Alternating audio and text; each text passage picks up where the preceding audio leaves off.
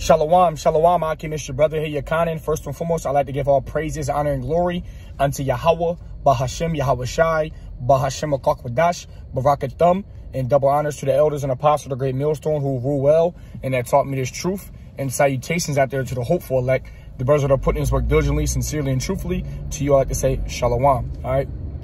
Just a quick lesson on the road, headed to camp right now, about an hour and a half away.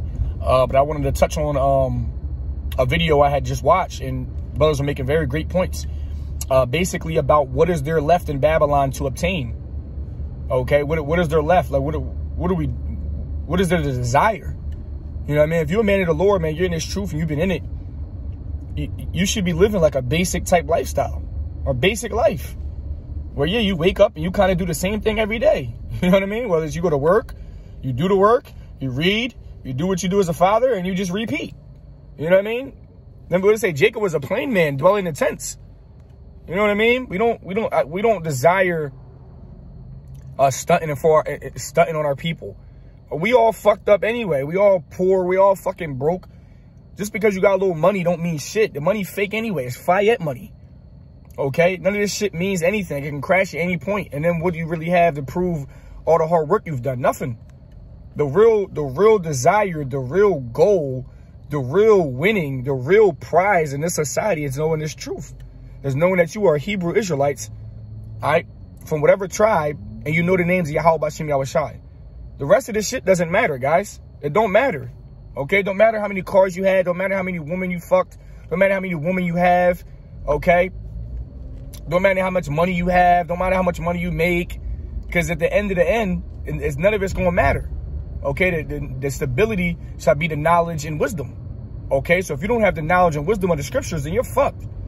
Your little $100,000 that you make, or little $60,000, $50,000 that you got saved, and your nice little cars and your houses and your woman not going to be delivering you in the day of temptation, not going to be delivering you in the day of destruction. Okay, so at the end of the day, it don't mean shit. Our real reward should be this truth. Should be every day seeking out this truth. Should be seeking this knowledge. Should be seeking Yahweh Bashem Yahweh Shai. Should be repenting. Should be fasting, should be praying, and just trying to walk as Yahweh Shai walked when he walked the world, when he walked the earth. Just trying to be an upright, godly man, you know? Not trying to be no dickhead to nobody, just being polite, being a gentleman, being, you know, I'm not saying be a yes man, never be a yes man, but, you know, be nice, man. When you're the light of the world, you can light a lot of shit up, okay? You can light dark places up, all right? It was just a soft answer, turn away wrath, all right? Being in the know of who you are. That boosts brothers' confidence. Okay, when you know the truth, what can really faze you? Can't nothing really throw you off, you know? Can't nothing really throw you off because you walking like you already know what's up. We already know what's up. We already know what was, what is, and what's to come. What do we gotta worry about? Just be content with what you have. The world and the people in the world are greedy. They keep wanting more and more and more and more. You're making 80,000, now you want to make 100. You're making 100, now you want 120. You're making 120, now you want 150. You're making 150, now you want 2. That's the ways of the world. Just be content with what you have. You got enough money to be able to pay your rent, provide for your kids, get groceries, pay the bills, maybe even have a little extra money to go shopping here and there, go out to eat, buy some things you like. But outside of that, man, we don't have no desires to be rich. We don't have no desire to be famous. We don't have no desire to be known.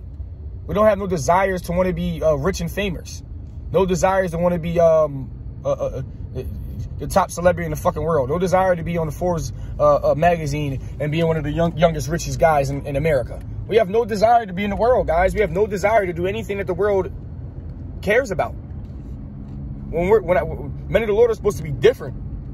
We're supposed to desire knowledge and wisdom. Okay? We already go through a lot of shit spiritually, man. All we want at the end of the day is peace. We want peace. We don't want no fucking Eve. When we come home, we gotta fight our woman. All right, we don't want to be dealing with this shit, man. Me personally, I'm like a loner. I deal with people in my business, but outside of that, man, I'm really to myself. If I'm not with my kids, I'm really to myself. All right, to me, everything is just it's no other way. I do the same thing damn near every day. You know, it's just just being consistent with it and just trying to go hard every day. Just taking it day by day. All right, the Lord woke you up. Hey, it's the time to get better. It's the time to, overcome the man that you used to be. Okay, putting off that worldly man more and more, so that you don't even know who that is anymore. All right, and just becoming a stronger person. We don't desire the things of this world. This world's fake. We don't want to be fake. We want to be different. We want to be real. Like Yahweh Bashim Yahushai, they're real. He and his father are real. All right, we don't want to follow after the gods of this world. We don't want to follow after the people of this world. We don't desire the things of the world. We desire the things of the scriptures. We desire the new kingdom to come. We desire these new bodies that we're going to get. We desire the chariots. We desire these planets and these different galaxies. All right, we don't desire owning houses and buying cars and making a certain amount of money. That's not desirable unto us, because we know we're way more than that. They can't put a price on who we are. All right, this is Esau's way of living, Esau's way and his standards. All right, no amount of money can replace a Hebrew Israelite, especially one that's in the know, that's in the truth, that's doing the work. All right, this shit is priceless. You can't put a price on it. Okay? So that's the things we desire. We desire the things that can't be bought. We desire the things that are out of this world, that you really can't see or touch, that you can just, it's just a feel, it's a spirit, it's just a know. You know? The things we desire, we told worldly people, regular people, they looked at us like we nuts. Yeah, I desire this world to be destroyed. Yeah, I desire Yahweh Bashim Yahushai to come back and to light this world with fire. Yeah, I desire to be of the elect men, the 144,000 chosen men. Yeah, I desire to be on a chariot. Yeah, I desire to be delivered. Yeah, I desire for my loved ones and my kids to be delivered. Yeah, we desire to be in the kingdom. Like, we don't desire nothing in this world. I don't even really set goals. I don't remember last time I set goals. Maybe when I was in the world. I don't even set goals. I don't care about how much money I make. I don't care about none of this shit, man. I don't even set goals or nothing. I just kind of wake up and go about the day and just try to be great, give all thanks to Yahweh Bashim Yahushai, and try to just do as he sees fit for me, you know?